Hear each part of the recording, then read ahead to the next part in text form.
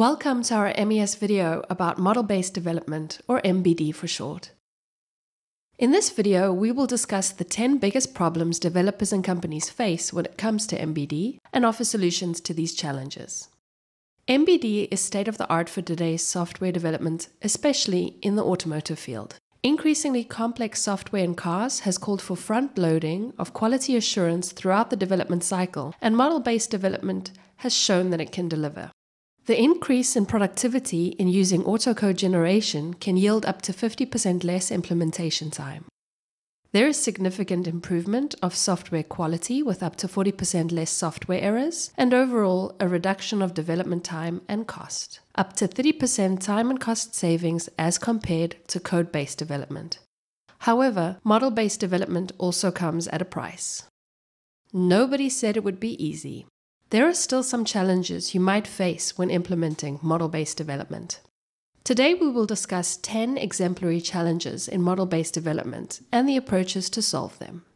We will have a look at mismanaged projects due to improper resource allocation, on-time deliveries that are hindered by overly complex models, inefficiencies that come from inconsistent models, error-prone modeling styles, disorganized testing and reporting of test results, poorly formatted and ambiguous requirements, development teams that are not reporting their current status, the problem of accurate and timely status to upper management, poorly trained engineers for Simulink, and non-compliant processes to ISO 26262.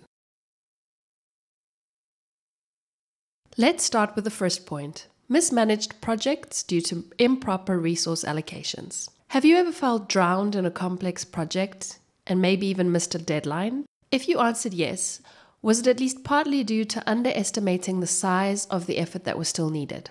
Well, MES has a tool that can assist with these challenges.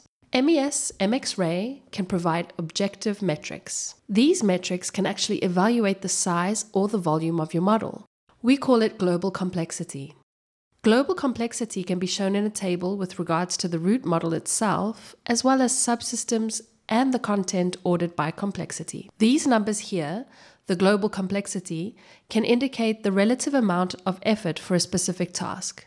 You can use this number and absolute data from experience that you have from previous projects in order to calibrate. Let's have a look at an example. Maybe from an existing project with these numbers here, you know that a model that has a global complexity of roughly 25,000 Halstead model volume may take the testing team 5 days to test for ASIL A or 12 days to test for ASIL D. Additionally, your review team may need another day and your calibration team will need another week. So if you have another project that also yields 25,000 in volume, you already have some numbers that you can compare.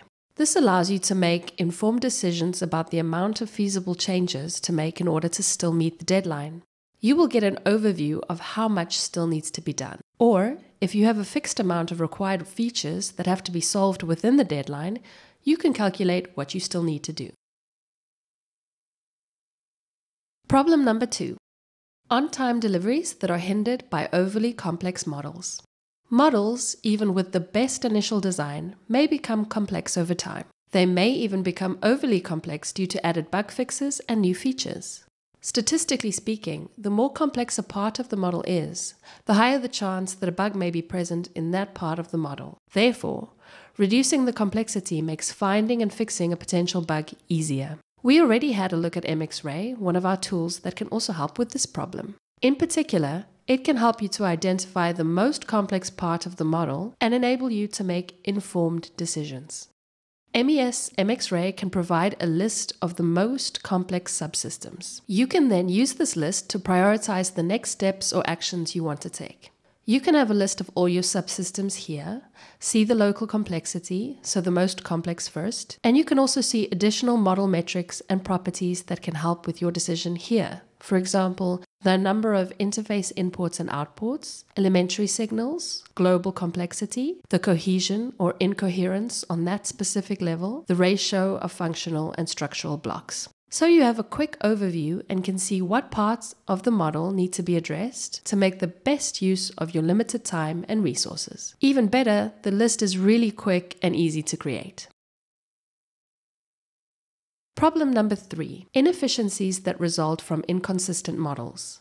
There is probably some truth when you say that there are at least 10 ways to do anything in Simulink. There is a lot of freedom in using Simulink, but the benefits of this freedom may also be dwarfed by considering the many different consumers that actually have to work with your model afterwards. These consumers could be the development team itself, or review teams, a calibration team, a test team, and so on. Each new modeling style will require each of these consumers additional time to understand what's going on in the model and understanding the model itself. Choosing and adhering to one modeling style that you decide on together will increase efficiency for everybody involved. The MES Model Examiner, or MXM, ensures that you stick to one modeling style. The MES Model Examiner allows you to enforce consistent modeling styles and identify and correct non-compliant model patterns. The list of topics of guidelines that give you recommendations on the modeling styles and the modeling pattern are checked with the tool automatically, as you can see here, and any deviation will be listed as a failed finding. You can see details about why a specific failure occurred, why the modeling style was not fulfilled, and more details about how to enforce and how to solve this issue. You can even use auto repair on many of these guidelines to automatically repair your model. This brings us to the fourth problem: error-prone modeling styles. As I already mentioned, there are several ways to do something in Simulink. It is very flexible and powerful, but sometimes some of the options can be very subtle, very difficult to find, and can cause misunderstandings for the reviewers of a model, for example. Let me give you an example. A summation block can be configured to saturate on integer overflow in some instances, but not in other instances. Such implicit configurations can easily lead to wrong assumptions about the model and also risk possible errors in the model. MES Model Examiner can help here as well. MXM enforces defensive implementation techniques, the use of language subset, and also the consistent and explicit data and control flow. A large library of guidelines and checks on these topics are included with the tool as well. A starter set will let you get right down to using the Model Examiner on your models right away. Problem number 5. Disorganized testing and reporting of test results. How well organized is your testing process? Are you able to repeat all the same tests that have gone through a formal review process? Many companies have random testing practices that are not very well documented. If you want to increase your testing efficiency and even the ISO 26262 compliance, the MES Test Manager can help you. The MES Test Manager, or M-Test for short, is a framework to support requirements-based testing. The automated interface analysis allows automatic test bed generation and supports MIL, SIL, and PIL simulation. Any change in the interface can also be automatically adapted. The MES Test Manager allows requirements traceability to test cases and to the evaluation. It comes with the flexible MTCD language to model test cases and test scenarios. There is automated regression and back-to-back testing with reference data, and last but not least, comprehensive reporting and documentation of the tests. You will have a list of all the data, input and output signals, test vectors, as well as coverage data on your structural coverage, on assessments and requirements, as well as test cases. Problem number 6. Poorly formatted and ambiguous requirements. Now this is a tricky part. Many companies will admit that their requirements could be much better in terms of clarity and how well formatted they are. In order to solve this problem, MES presents MARS, a semi-formal syntax to ensure well-formatted and unambiguous requirements.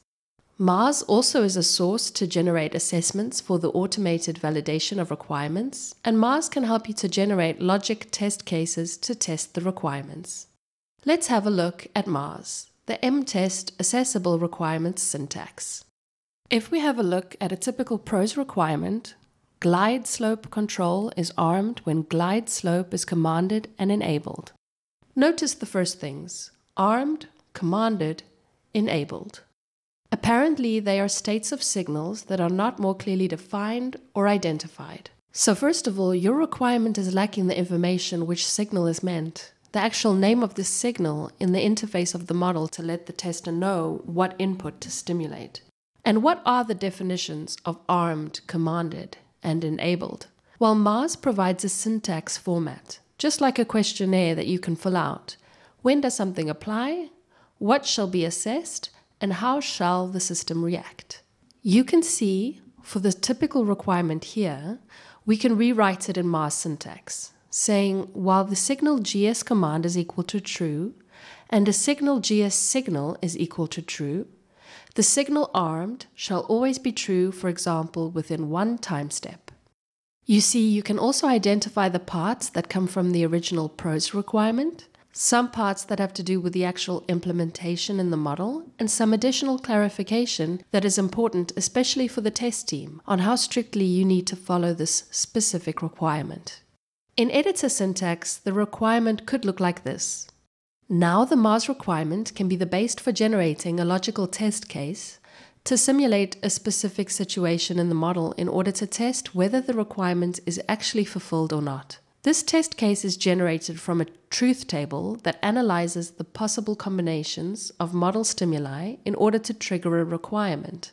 Mars is also the basis for creating assessments that follow the original requirement and generates a comparison vector to understand whether the requirement is fulfilled at any given time during the simulation. In the overview in the report, you will have a very quick understanding of a specific assessment, whether in a test case the requirement is fulfilled or not fulfilled. You have traceability in test cases here, as well as error messages in case there is a fail.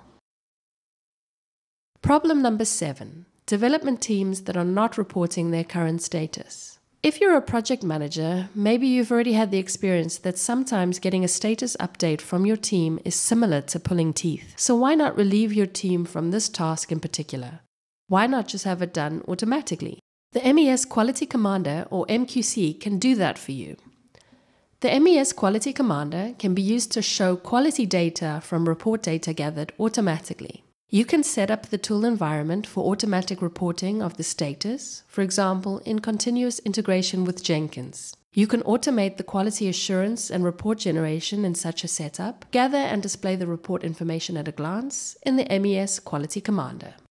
A typical page could look like this. You have your project overview here and your artifacts, the different models, in your project. You can also see the development of your project over time in terms of quality, good, acceptable, and bad. As for a specific quality assurance measure, here for example testing, you can see the detailed tool-specific data as well. These tool pages are available with the MES Quality Commander for all typical quality assurance tools of the software development cycle.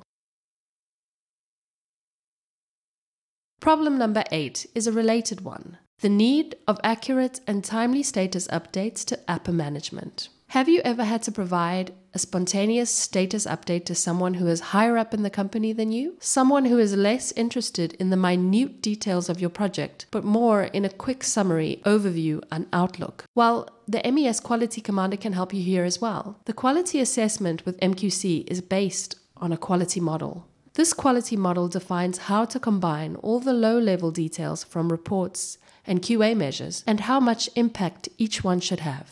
The data finally accumulates in a single number. This is the overall quality status of your project. The overview could look like this. You have your detailed data here. You have the accumulated data for your artifacts or quality properties, or for your whole project. You can even see the trend over time, either by quality assurance method or by artifact and the total evaluation over time as well. And even better, a PowerPoint report can be created really quickly as well. Number 9. Poorly trained engineers for Simulink. Is your company growing? Has there been a large number of current hires? Well, many companies are growing fast. But whether recent college graduate or mid-level engineer, it takes some time to come up to speed with the company's policies and defined processes. And unfortunately, not all colleagues have a strong MBD curriculum or are very awesome Simulink modelers when they graduate. The MES Academy has a number of training classes to support you here. We have recently released our new MES training classes for 2020. The highlights, of course, are the Introduction to Model-Based Development and Quality Assurance of Embedded Software, the Model-Based Development in Compliance with ISO 26262, Challenges and Effective Solutions, which is our most popular training, and our MES Summer School, a 5-day training class on Introduction to Model-Based Development. So save the date, that's coming up in June. You can find our whole curriculum under the web address here. Problem number 10. Non-compliant processes to ISO 26262. Are you getting a lot of pressure to increase your compliance to ISO 26262? Well, the industry is moving quickly into that direction. MES experts offer consulting and supporting services in this area. MES provides the ISO 26262 Process Deployment Service. This provides guidance for your ISO 26262 and ASPICE compliance software development process. It includes deriving safety requirements and best practices for model-based development in the automotive domain. The Process Deployment Service consists of 5 levels of services and expertise provided by our highly specialized experts. These 5 levels are analyzing existing processes, methods, and tools, developing a process manual, creating developer manuals, implementing ISO 26262 compliant development, and development support. In conclusion, switching to MBD creates new challenges, but it also offers efficient ways to solve these challenges. We had a look at how to deal with mismanaged projects due to improper resource allocation and problems in on-time deliveries that are caused by overly complex models. The MES M-XRAY can be a tool for you to solve problems here. We talked about inefficiencies resulting from inconsistent models and error-prone modeling styles, where the MES Model Examiner is the helpful tool to use. Problems that occur from disorganized testing and reporting of test results, as well as poorly formatted and ambiguous requirements, can be addressed by the MES Test Manager. The problem of not reporting the current status of development teams or providing accurate and timely status updates to upper management can all be solved by the MES Quality Commander. And last but not least, training for engineers and assuring the compliance with processes like ISO 26262 can be provided by the MES Academy. If you found this video helpful, please subscribe to our YouTube channel here, Model Engineers DE, or visit our website www.models-engineers.com. We hope you found this video useful. Thank you so much for joining us today.